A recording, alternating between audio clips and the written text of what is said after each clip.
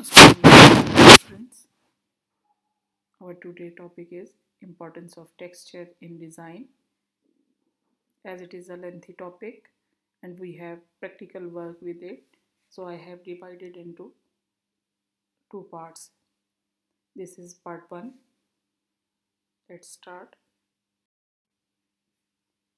The element of design is defined as the element required for making design or a plan or drawing which is used to show the look and function of building and other object before it is made is called as element of design.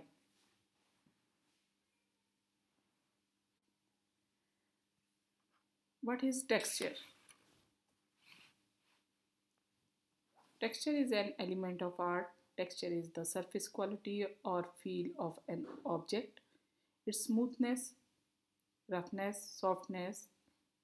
Texture may be actual or simulated. Actual texture can be felt with the fingers, while simulated or virtual, or you can say visual texture, are suggested by an artist in the painting of different areas of a picture, often in representing drapery, metals, rocks, hair, वगैरह.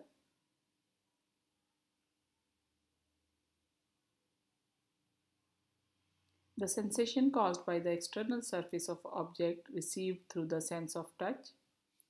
Textures create visual interest and add those touches of detail that were previously missing: silky, softy, smooth, hard, rough, sharp.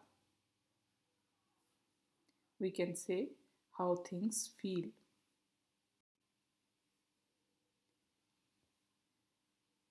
Why texture is important, or importance of texture in designing.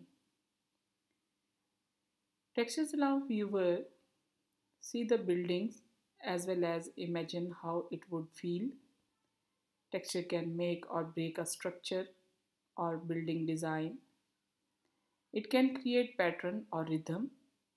You know, rhythm is element of continuity. It creates continuity in the composition and allows the viewer to believe the piece moves through space.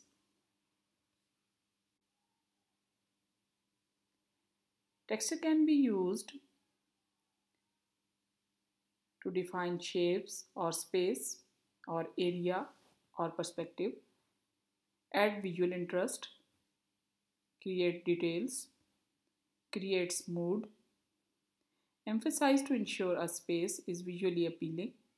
Elements of color, shape, pattern, line, and texture come into play. These complementary foundations of interior design work together to create a seamless space that ignites the senses. Create a tactile response, evoke memories, and add realism.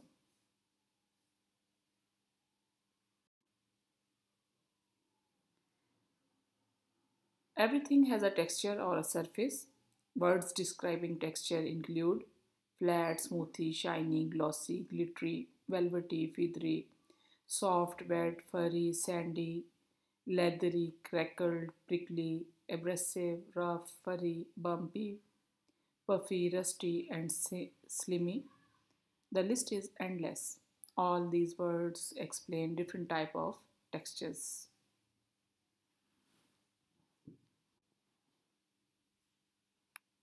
Texture have many types.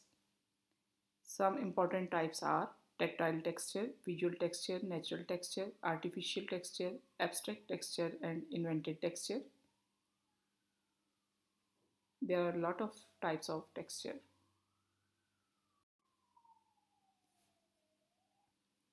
This is the flowchart of texture classification, how they are made. Natural and artificial texture is included in this type. How they are perceived, actual or tactile, and visual texture include in this class.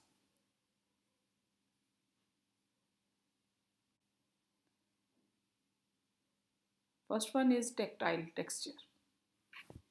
Tactile texture or actual texture or physical texture is same. We perceive it by touching an object.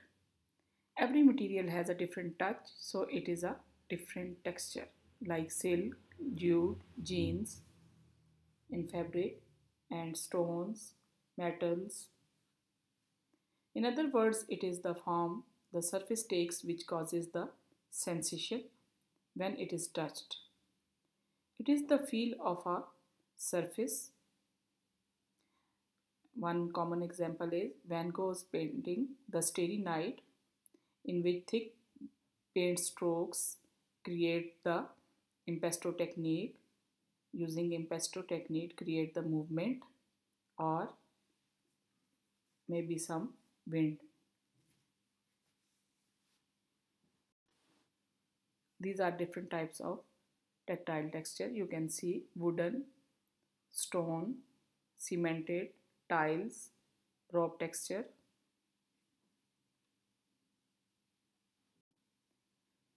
Types of tactile texture. Some common types are here. Metal. The source of metal is iron, aluminium, nickel, zinc, copper, brass. And in which form it is available? Bar, sheet, wire, extrusion, tube. And the surface which is used in designing: finished surface, polished in the polished shape, rusted, weathered, painted, raw, dry cut. All are used in designing. Second one is stone. There are different types of stone like limestone, granite, marble, sandstone, fieldstone. And we use these stones in natural form, in polished or in weathered. Next one is concrete. You know concrete is available in different sizes. So because of the size, it creates different type of surface. Percentage and size of aggregate include in composition will change the surface appearance. What is the finished look? Floated, aggregated, prominence, stained, painted. More concrete textures, different types of stones and their finished textures all are used in designing. Usually its common example is mural paintings, paintings on walls or stones. Big slabs of stones are used for painting. Next one is glass. All glass is essentially melted sand, glass and mirror. And glass and mirror are available in sheets, tubes, and in different objects like vases, decorative vases, household items, crockery. Different type of glass is used, and its finished position will be polished, etched, blasted, frosted, embedded, particles, stained glass, blinds, tinted glass, all are used in designing and painting. Next one is wood. There are many types of woods: oak, pine, elm, mahogany, cedar, fir, spruce. Each wood has a particular grain, and grains add texture to wood. Next one is fabric. There are a lot of fabrics and its types. There is main two types of fabric: natural fabric and man-made. Cotton, linen, wool, silk, rami, alpaca are natural fabrics. Rayon, acetate, nylon, polyester, acrylic, olefin, chiffon, edged are all are man-made fabrics.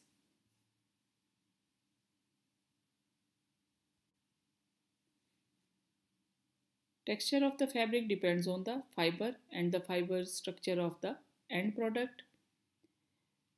Fabric structure. The next point is fabric structure. Fabric is manufactured by weaving, knitting, or felting.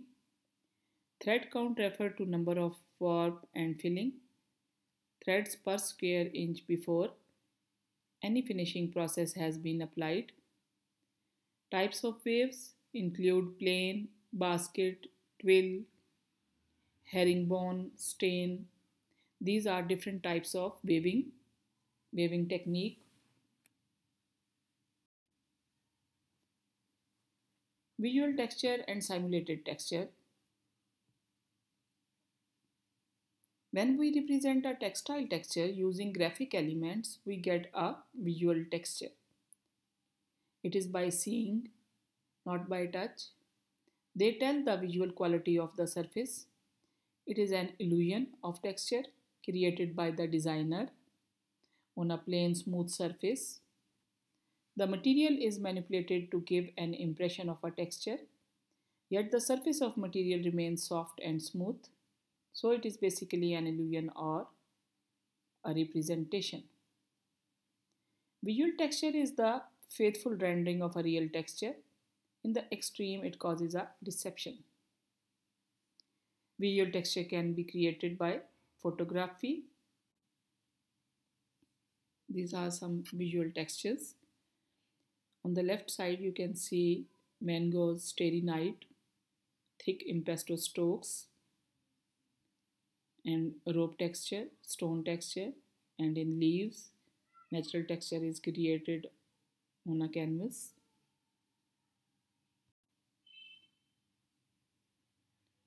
Natural textures. We divide textures in another pair of categories, natural texture and artificial texture. Natural texture, it's the texture we find and it is not made by humans. For example, stone, sand, rice, waves of water, or plants, texture on plants, on wood, on trunks. They belong to natural elements like the skin of an elephant, the cortex of a tree, or the surface of a rose petal. It is not man made. Artificial textures. Artificial texture is the texture from things made by humans. For example, a pencil, a chair, a raincoat. The surface of any object made by us, steel, paper, different kinds of fabrics, different kinds of paper, man made, manually created paper, or machine created papers, all are artificial textures. You can see in this slide the grassy texture on the left and woven texture on the right, gray color.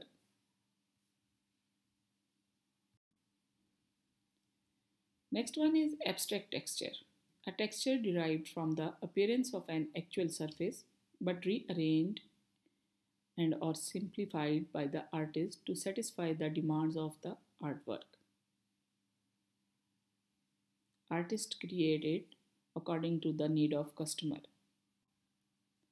Invented textures. A created texture whose only source is the artist's imagination. It generally produces a pattern or style or design and should not be confused with the abstract texture. You can see in these images how artists create different patterns by using ground or surface or by using paints and pencils.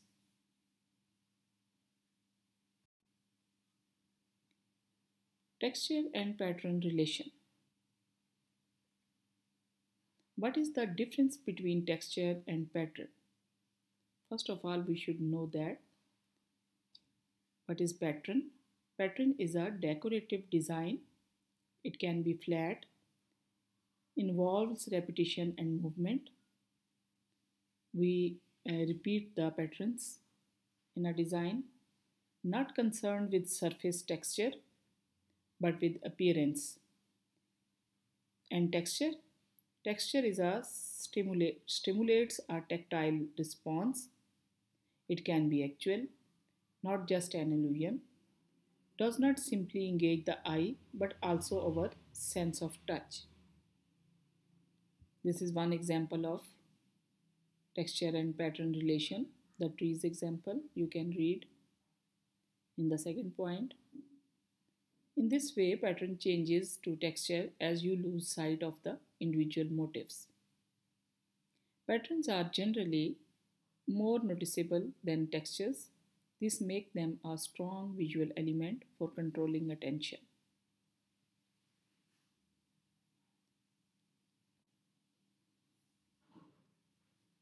Texture variations in interior design. It is the practical form of utilization of texture, how texture is applied, and how it is important in interior designing. When we study variations of textures, we come to know that good for the good composition, it is important to know about the features of texture. Emotional effect.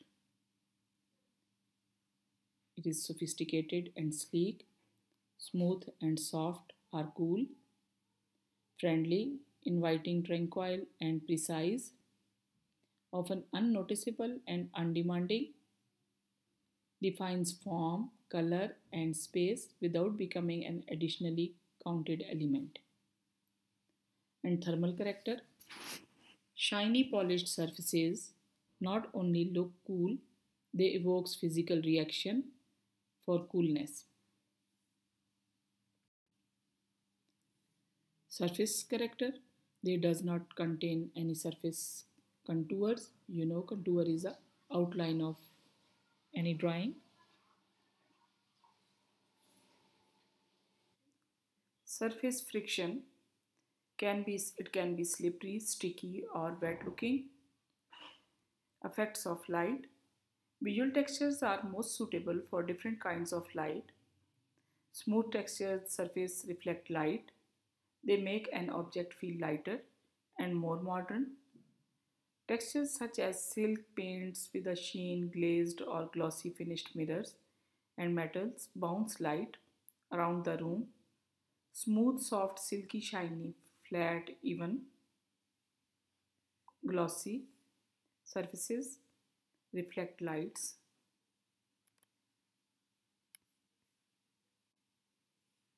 In this slide, you can see different designs of interior designing, a bedroom scene, galleries,